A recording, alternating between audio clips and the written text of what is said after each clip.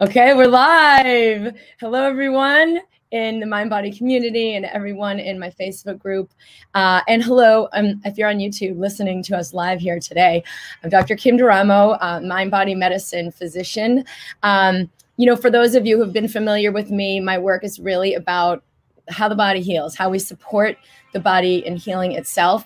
And my work as a physician is now, transitioned from emergency medicine doctor to completely dedicating my career to assisting what heals the body. How do we heal? Instead of how do we fix disease? How do we make disease go away? It's such a more powerful way to approach health.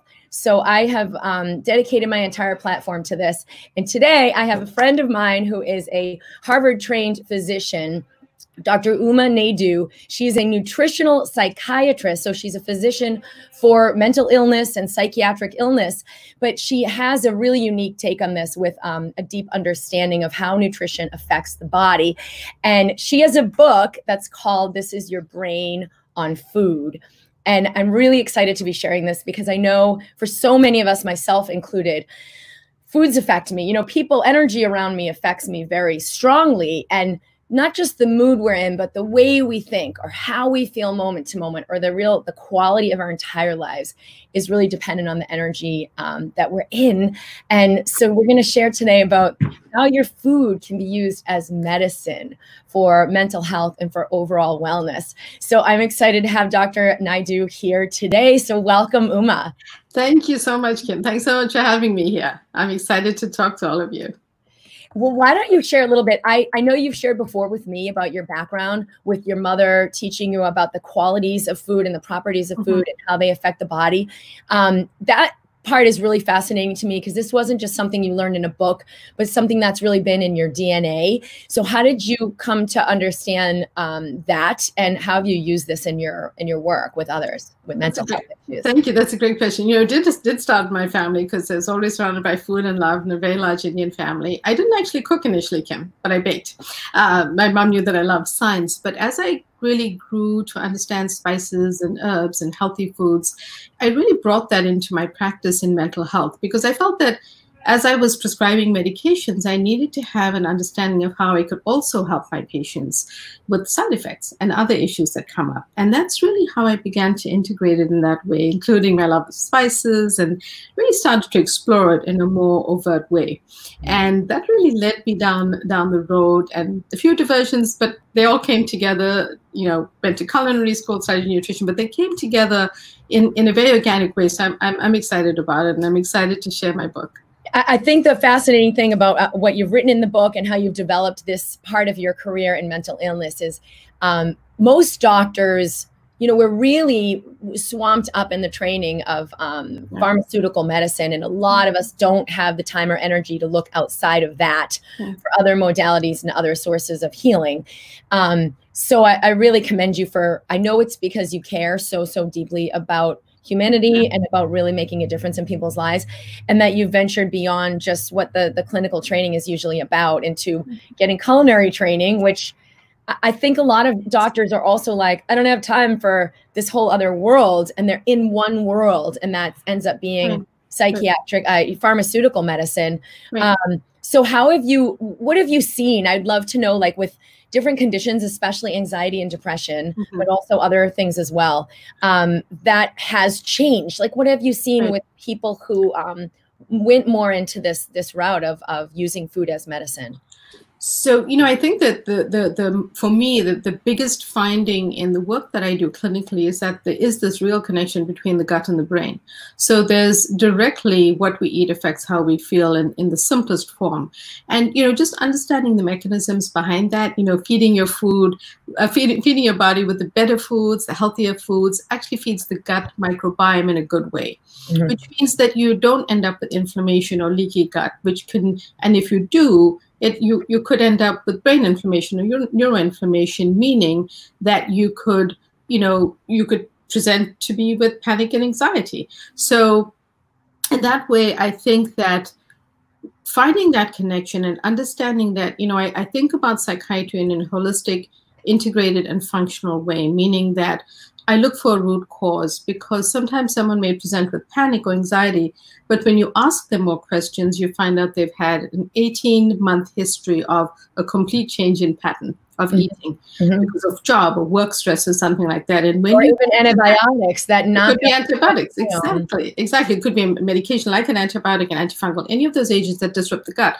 And so what they may present with in my office may not be the full situation clinically. And finding that out has become, I think, really important.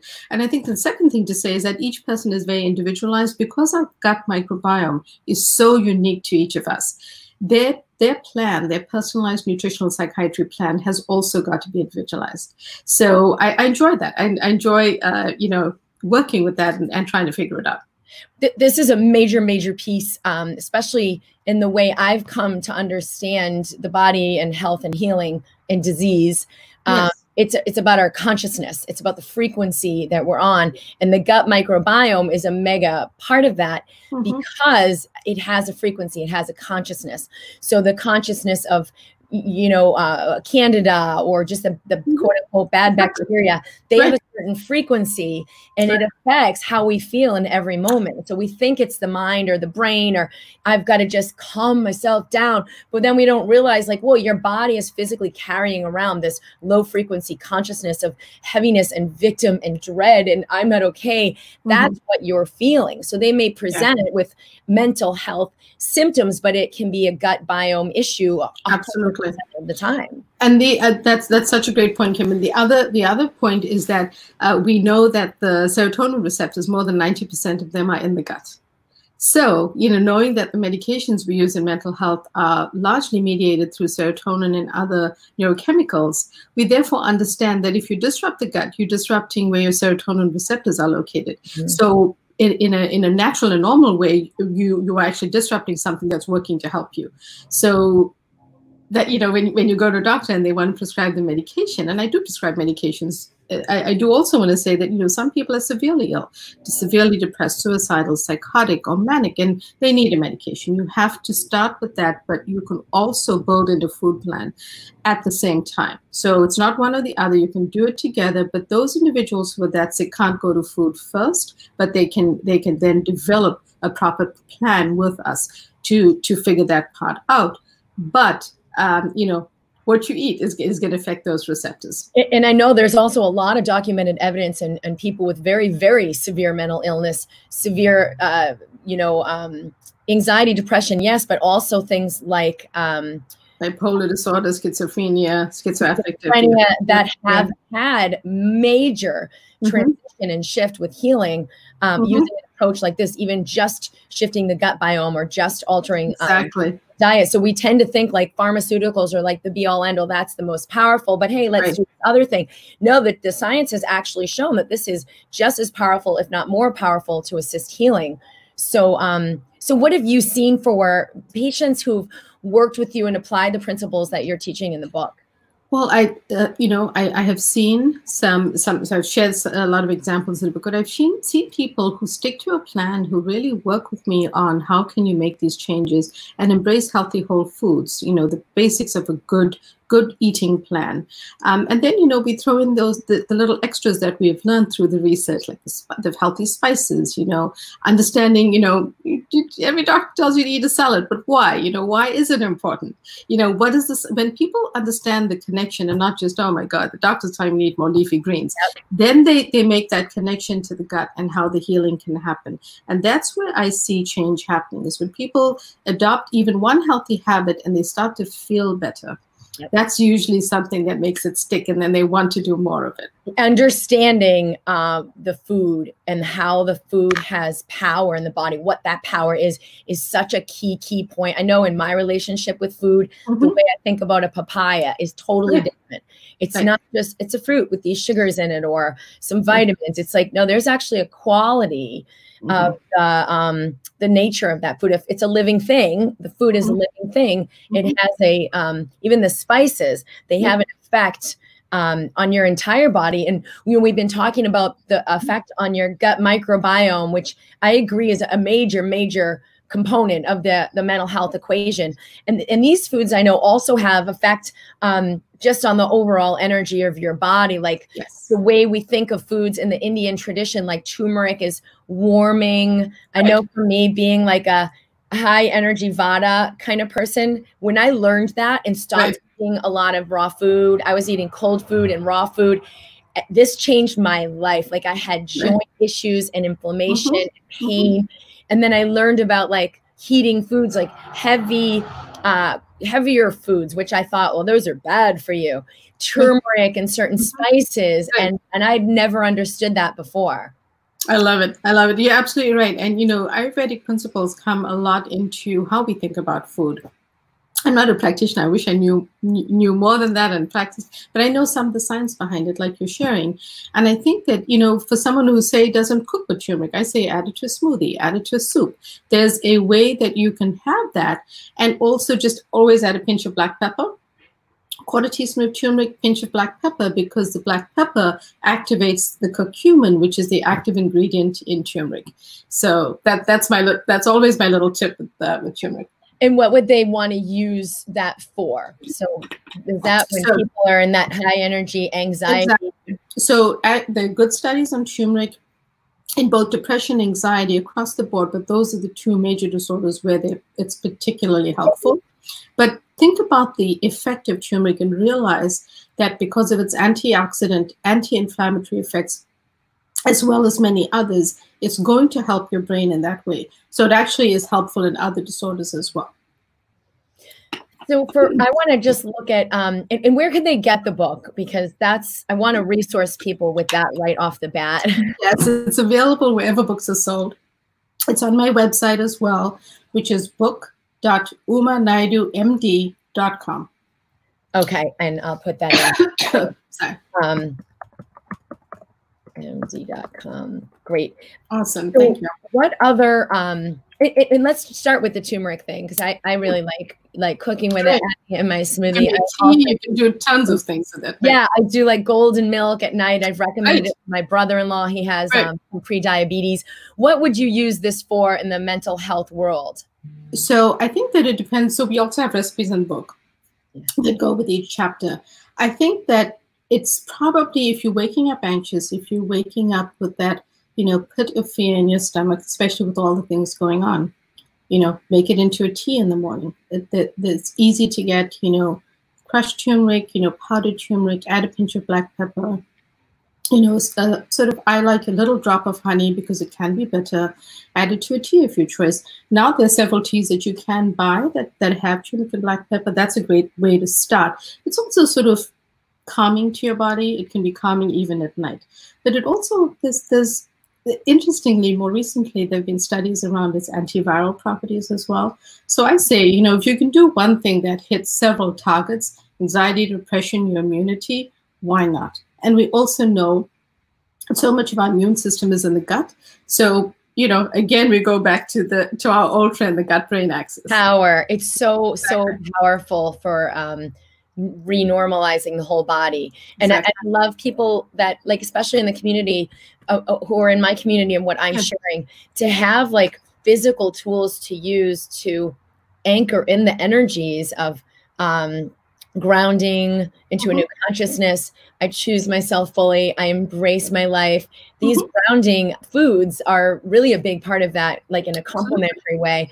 I've encouraged people to not try to fight disease and be in this rampage of fear. I've got to make this happen. But instead to embrace what's here, anxiety, fear, depression, grief, so that those energies no longer crystallize in the body and they move. And we've seen with some of these foods, like what you're sharing in the book, that it assists that very process that your mind-body system is already trying to do for you. Right. So what are some of the other like spices in particular or foods in particular that are kind of power foods like that? Great. So, you know, the other foods that we talk about, but I also like to provide plant-based sources of these. You know, we talk about omega-3s. Omega-3 fatty acids really hit the high note on anxiety and depression very consistently. And Then we also talk about prebiotic foods and probiotic foods, because really what I'd like to provide to people is a healthy whole foods diet, and rather encourage that they eat foods that are prebiotic, that will be food, for your gut bacteria, and then probiotics, which provide those cultures and those bacteria to your gut. But you can get those through food sources. So I like that combination. And I also like to suggest, rich sources of fiber. And you get fiber from fruits, vegetables. You mentioned papaya earlier. So fruit, vegetables, beans, nuts, seeds, legumes, because those actually provide natural fiber to you, which is probably the best thing you can do for those gut bacteria. So when you start with those kinds of principles, you're building almost, say you've gone through a difficult time during this phase, and you've kind of gotten picked up some unhealthy eating habits. One way to restart that and just employ some basic eating plans is bring back the fruit, vegetables, beans, nuts, all the things that bring back fiber to your gut, because that nourishes your gut. And then you add in things like omega-3 fatty acids through plant sources, which would be ALA sources, or fatty fish sources, and then the prebiotics and probiotics, all of those things. And then try to avoid the added sugars and the candy and the ice cream, but bring it back to that. And what I'd like to say to people is try to employ some healthy habits that you feel you can do, because if you try to change 5 things at the same time, they don't stick. And have one day in the week which is a treat day. If there's something you're craving, rather than go on with that feeling, which we know psychologically will work against you, have that ice cream, but have it within, on a day that you choose, correct at the next meal to healthy eating, and have an appropriate portion. I'm not saying go eat the tub of ice cream, but have a serving so you have that treat. Yeah, it's smart to add things in that really are nutritious and support and strengthen the body first. And then, cravings go down and your body changes. That's right. Then it's like, oh, I naturally will let go of this and this and that aren't serving. And that's what people say. That's an excellent point, because as they adopt that and they're not having the ice cream every evening at dinner, but maybe once a week, they find that they're not craving it. And they're finding other ways that they can enjoy a healthy, make a healthy dessert that's different, So it's absolutely true. I think I know you're really relatable, especially like as a woman doctor, and just being the kind of person that you are. You're very loving and caring, and I'm really excited to share this book with other people, because I think there's a lot out there of science and information, but if it's not coming through the heart, it's just more information. And then it's like, oh, I got to read this diet book. Oh, I got to read that thing. And especially, I think a lot of times it's like, oh, another doctor telling me what to do. Absolutely. But you're coming from a beautiful place with this. And I know it's always really relatable what you're sharing, and something people will thank you. Really, really well. So Thank I want to put that link again. I did list it, book.naidoo.com. Naidoo is Naidoo MD.com, and they can find the book. This is Your Brain on Food, or go and get it at Amazon. Mm-hmm. Do you have some great stories or people that you've worked with and what you've seen, especially things I know, like sometimes someone really, really severe and you're like, even that person could have a turnaround. That's a great story for people to relate to. Absolutely. So I've definitely, treated people with severe mental illness. And what I've done in those instances is worked with other clinicians, sort of a team of people. And I would provide the nutritional psychiatry input, because that person might need more than just those nutritional interventions that I want to provide. And, I've seen the fact that we can support people through better eating habits. I mean, as Kim, I don't need to tell you that our hospitals need to improve food. So if someone's in the hospital and they're not well, and they, post cardiac surgery and other things, they may not get the tray of food they should be eating, because we need to change that and evolve that. Yeah, it's a pharmaceutical model. It's not a nutrition model. It's not a model. It's not. There's a lot of ways we can update our updating through like the work you're doing and others are doing. But yeah, there's not going to be that kind of healing in that instance. So, individuals like that, we work in a team approach, but I've also seen people who come into my office that don't meet, we have the DSM-4 5TR, which is the classification in psychiatry. And to be completely honest, not everyone falls into that. people have symptoms, they don't feel well, they can't function, but they come and I call it sort of a subsyndromal. They're just not feeling great. And sometimes it's really anxiety that's driving some of this. And might be other symptoms as well as we go through different disorders in the book. But that's where food can be super helpful. Making these tweaks, sticking with the plan, and including things like, the mind-body connection, Kim. You know about that. So mindfulness, gratitudes, thinking about what type of movement suits you. If someone's very depressed and anxious, they may not be able to go to the gym. Maybe they start with something that's more gentle. Maybe it's yoga or Tai Chi, or something that gets them moving and starting to feel better. And it's putting together that plan, and nutrition is one of the cornerstones of that plan as well. Do you have anything else specific things about the book or that inspired the book, or any other particular things that you want to share? So I feel like the book was very much inspired by my work. And I think that if someone, for example, has symptoms of OCD or has a family member with that, they can pick up the book and look at that chapter, because the way that we broke it down is we shared the science in a meaningful way. Then we provide a food list of things you should embrace and foods you should avoid. So, you can help a friend, a family member, yourself if you want to. And then if that's what you need from the book, there are lots of other resources in there. But if you feel you want something for depression, there's that too. This is really smart, because I think just like I talked about the little tweaks we can make by adding in 2 or 3 foods in a day, and maybe you don't change anything else. That's also an easy tweak, is oh, this one food is triggering my depression, or activating my anxiety, or making me, skits out about whatever. If I avoid this one food, I can really see the power in that. So I really love that you are giving people that guidance, because I think there's not a lot we've understood about foods beyond just, here's how many calories, here's the fats, here's the sugars. And then great, you have the vitamins and the minerals to maybe you're aware of that too. But I think we've really just barely tapped the surface in having a relationship with food and a communication with food. And people who are really intuitive and energy sensitive, like myself, it can be easier to have the awareness of what this food's going to do in my body. Right. If you read Anthony Williams, medical medium, he has really tapped into the frequency of that food and what that food can offer. I think we're really beginning to get into the next layer of understanding how foods affect the body. And your book is a big contribution to that, and to people having a new way of relating with foods and using foods for healing. Thank you, Kim. One of the things I will say, and I think you made another good point, which is, people don't know, open a book and say, don't eat this and eat that. It's hard enough to get through current times without having more restrictions.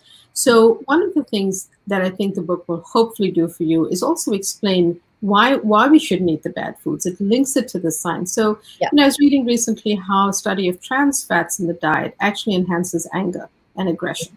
So, I think that processed foods and the extra sugared foods, or the, foods with additives, dyes, preservatives that we find on our shelf stable, in the supermarkets that are shelf stable, are the things that may actually cause us problems. But now there's studies linking the fact that if you have those trans fats, you may be more aggressive, or you may have anger issues. So I think that these things are not just things we talk about without evidence now. There's a growing body of evidence. And it's also a really good key in, because a lot of things we learn about food are don't eat this so that over the next 20 years you don't develop atherosclerosis or heart disease. Right. You're what's it doing today? Whereas if you're whoa, I feel particularly overwhelmed with anger, let me adjust this and stop eating the junk food that has these trans fats.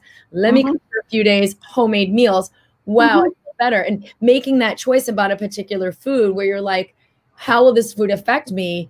If you're in the moment, because your mental health is actually giving you moment-to-moment awareness about the things you're doing and choosing and the foods you're eating. So it's not 20 years from now when you may or may not develop a disease. It's over the next 12 to 24 hours. How does this affect me and what do I feel? And you can begin to notice. And with the education you're bringing in this book, they can have a little bit of a deeper insight into, oh, this might be why I feel so, anxious and ungrounded, or I because trigger of that bad food around me, exactly. And then have a different awareness of the choices we're making moment to moment with food. And I like what you said about moment to moment, because it turns out that research shows us you can start to change your gut microbiome in a day.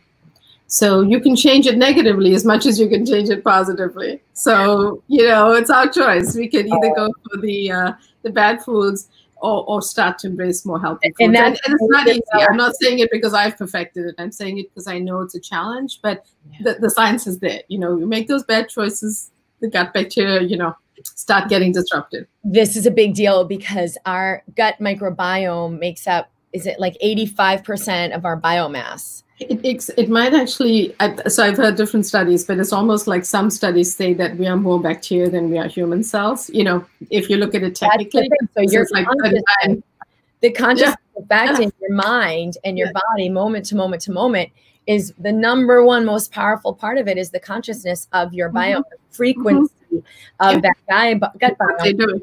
I've helped people shift their gut biome by shifting their consciousness, which 100% has been shown to, like, they no longer have Lyme disease. They no longer carry Epstein-Barr virus. They no longer have yeast overgrowth.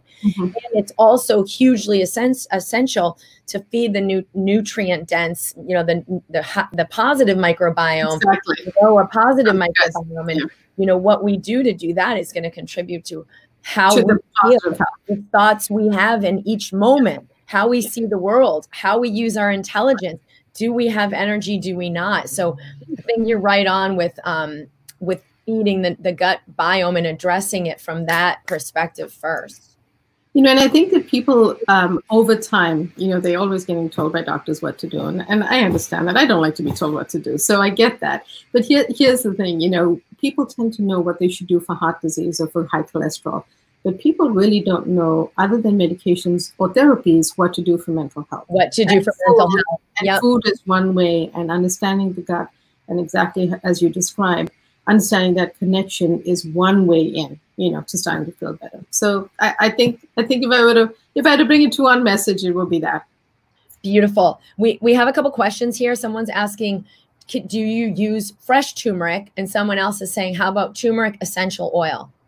So, I think that, what we looked at is ingesting turmeric, so eating it in some sort of food form. The fresh fruit is perfectly fine. The dry spice, the one that's ground in the bottle, is probably more potent because it's all crushed from that. Using the root is absolutely perfect. Actually, it's delicious in tea. So if you like that flavor and you use the root, equally good. I think that, when it comes to the essential oil, if that's something, say, that you have found that the antioxidant or anti-inflammatory effect for you, especially if you have pain or discomfort, is helpful, absolutely. But we really didn't look at the turmeric as, I believe it's a healthy option, but that's not a food. So I would think maybe get a little bit of the spice and try it out that way, with the black pepper. Oh, and I never heard about that with black pepper, but I know that's also warming, obviously, like a spice. Yeah. So for those who are, that flighty, anxious, high energy like me, like I've been all my life in the past, especially, that's a smart thing that I've used as well. Absolutely. The black pepper basically activates the curcumin and helps the absorption and makes it more effective for you. So if you're going to do something, that will just only enhance the effect for you. Any last thoughts before we complete? So firstly, thank you for the energy and the love that you bring to this field and what you're doing, because I appreciate that in the world as well. And I thank you for that. I think my parting message would be that the spirit of writing this was really to help more people see that there are more options, and that a lot of the doctors are missing nutrition education. There's a huge gap in our medical schools, and we know that. We try to learn it through other ways, but I think that it's the gap I want to fill is for those people who are looking for more ways to feel better. Always go through a doctor, but know that there are ways through food that you can embrace foods and then see the foods that may be making you not feel good and see if they're on that list and maybe start to cut back on them. Someone's asking, is this book helpful for someone with PMDD? I don't know what PMD. Yes, so that's yes. So that's part of. I would consider it, a spectrum of depression and mood. So yes, you would find. What is PMD? I think she's talking about she is talking about post dysphoric disorder. Postmenstrual. Postmenstrual. I was going to say menopausal. I don't know why. No, postmenstrual dysphoric. Yeah.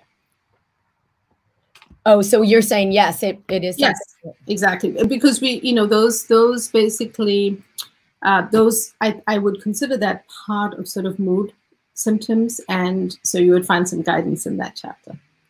Sandy Tetriel said, I ordered the book. Oh, thank you. Thank you so much for doing that. That is very good of you. Thanks. Oh, and hello to Kyle from Quantum Healing Collective. I want to say hi to everybody who's here live, Sherry, and we've got lots of people from all over. Jen, Kiara, Michelle, Katie, Christine, anybody I missed, hello, Liam. And hello, everybody. I know in the Mind Body community, it doesn't show your name. It just says Facebook user, but hello to you. You know them. Awesome. Yes. So to everyone who is listening as well, thanks for being a part of this. We would love to hear from you.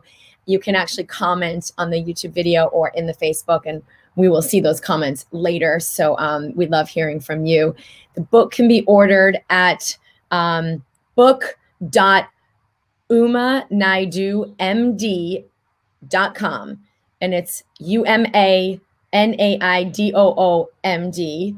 And I'm sure there's a lot of other really great resources. I know you've got beautiful things on your website and just sharing a little bit more about what you're doing in general. So that's a great resource for people to plug into there as well. And I just want to correct that. It was premenstrual dysphoric disorder. Yeah. Yes. There's a lot of weird acronyms. There's so many acronyms. That I was like, there's more when you're like, I don't know. Yeah. So premenstrual dysphoric disorder, which relates to mood. That's tricky. And having, discomfort and a sort of a low mood before you period.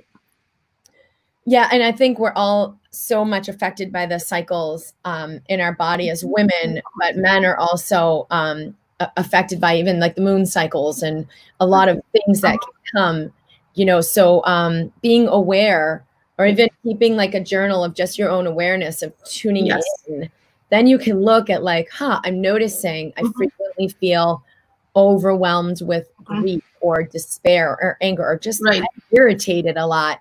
And then you have awareness of it to see like, what might be something that can contribute to releasing that, and what might be something that I'm noticing contributing to that I can tweak or change. You're so right about that. For example, one of the things that I've come to understand through all of this is that poor sleep affects chronic insomnia, and poor sleep affects our hormones, but they specifically affect our hunger hormones.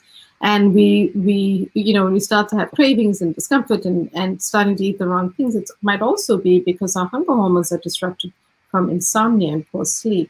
Yeah. And then what happens is our body doesn't know when we're full, and we keep eating more portions of something that we ordinarily wouldn't.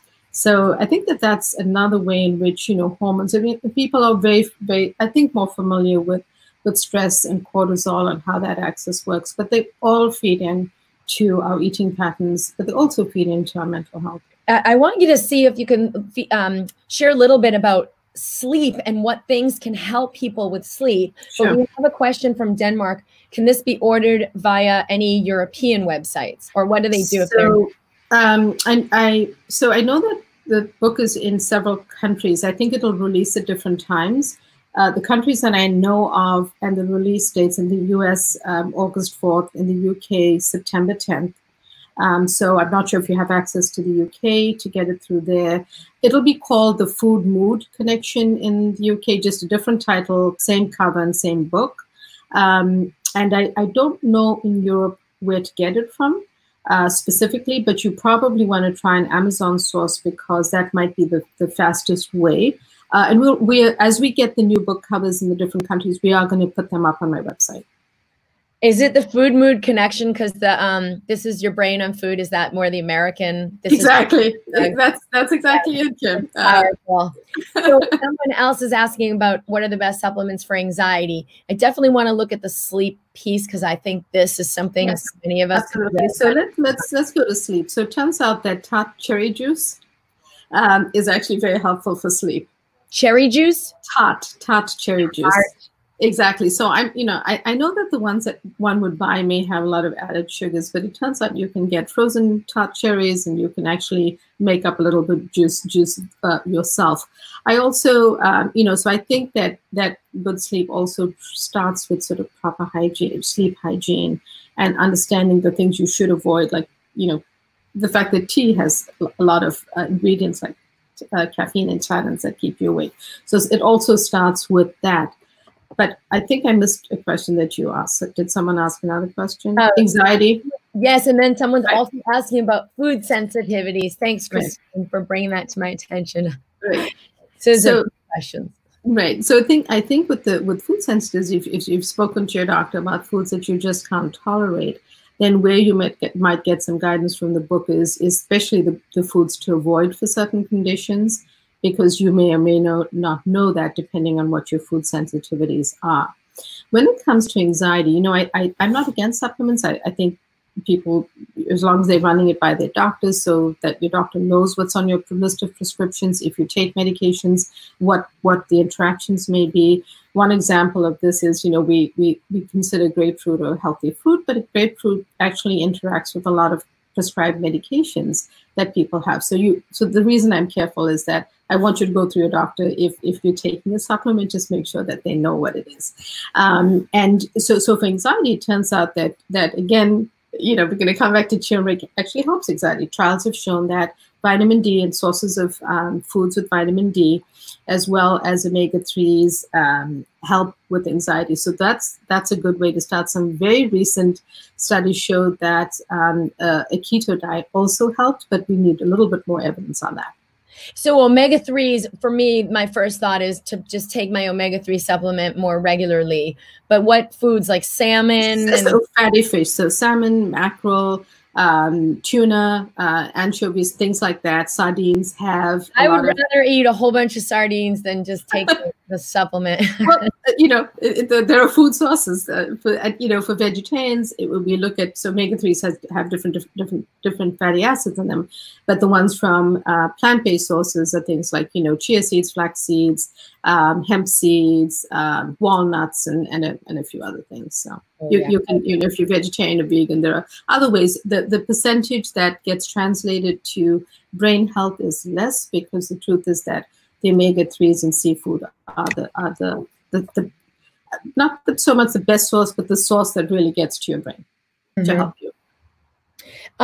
So then there are a lot of other people with in my community with autoimmune disease, a lot of different inflammatory conditions that I know are related to like stress, fight or flight. And someone's specifically asking about mastocytosis. Should you share a little bit about any of those kinds of inflammatory conditions? I know we're talking about mental health and you're a mental health expert. Right. Do you have any thoughts on that? So, I can't speak specifically to that condition, but what I can speak to is the inflammation. And it basically, when we have a state of inflammation, whether it's an autoimmune cause and other, one of the ways that I know I've seen improvement, and I'll give you an example of this, someone who saw a positive effect of the pandemic was an executive who noticed a significant improvement just by eating home-cooked meals and having to prepare foods on his own because of the pandemic, and also noticed an improvement in an inflammatory skin rash over the period of this time. So, had chosen not to go get it treated at the beginning of the pandemic, couldn't get to see a dermatologist, and noticed just by eating healthy whole foods, using anti-inflammatory foods in their diet, including things like turmeric and black pepper, including foods that have rich in antioxidants. And black pepper, those would be a good anti-inflammatory food. That's an excellent anti-inflammatory food. And then eating the rainbow. So all the different colors, the phytonutrients, bring back antioxidants to your body. So those types of things are really good general principles to set up a whole foods healthy diet. and then the fiber, like I mentioned earlier. So I haven't treated someone with that condition, but these are some principles you could start with. Okay, we have one other question and then we're going to have to complete, but do we speak a little bit to foods for depression? I know this would be something that's really helpful, and Wanda is asking specifically, and I think everyone will benefit from that. Sure. So there's a long list in the book, but I'll touch on the high points. So omega-3 fatty acids, which is, the fish that we mentioned, fatty fish, basically. Then we think about prebiotic foods, and prebiotic foods include things like the onion family. So onions, leeks, garlic, also things like Jerusalem artichoke, asparagus. Those actually provide food for the good bacteria in your gut. Then probiotic foods can include, if you have dairy, then look for dairy, unsweetened, unfruited yogurts with active cultures, kefir, and fermented foods. So fermented foods are super excellent for the gut and provide again, bringing you back into a good balance. So probiotic foods, fermented foods, and then, we go to healthy whole grains, as well as bringing back the sources of fiber, which I mentioned, and why. Because you're bringing back that positive balance to the gut, you're reducing the inflammation, and you're bringing back antioxidants that way. So, fiber-rich foods that include fruits, vegetables, beans, nuts, legumes, seeds, that all feed the gut in the right way. And then, of course, you said artichoke juice? Jerusalem artichoke. Jerusalem artichoke is a prebiotic food. Yes. Just the juice, Jerusalem artichoke. The actual vegetable, yeah. Is that the kind that when I get that's a floured up thing and you peel it off and eat it? No, it looks a little bit more like a tuber. It's a smaller root. It just called that. It's a type of artichoke. It's just recipes in there, because I would have no idea what to do with that. But I'm gonna. But other things are dandelion greens. If you ever see greens, but they say dandelion greens, it's a great prebiotic. So we have lists of those foods as well in the book, because it's not. The biggest thing for depression is shifting the gut microbiome. I hate to say, but that's what it comes down to, based on what the studies have shown us. Also including things like the omega-3s, because that has a very positive direct impact on your brain, and those basic building blocks. But then there's a lot more you'll find. For example, Kim, the spice saffron has several positive effects on depression that research has shown. The only issue with it is that it's a very expensive spice, and the amount that you need, when we go through that in the book, the amount that you need may be too much to consume in a day. So, that may be one thing you want to speak to your doctor about, a supplement, but there's a lot of good evidence on that. Okay, and Ellen is asking, is this available as an audiobook? Yes, it's releasing as an audiobook as well. And I think with the audiobook you get, there's I know they're doing a little gift with each thing. So, so yes, it's all releasing at that time. It'll be Kindle audio. Well, thank you so much. Thank you for sharing, and thank you for coming today and sharing this. I'm glad we could do it. You are such a source of love and light for your patients. So I thank you for having me. All right, lots of love. So Dr. Uma Naidoo, you can find the book at book.umanaidoomd.com. Naidoo is Naidoo. Oh, I've got to alter that because I put only one O. So be careful when you enter it. Naidoomd.com. That is the correct book link.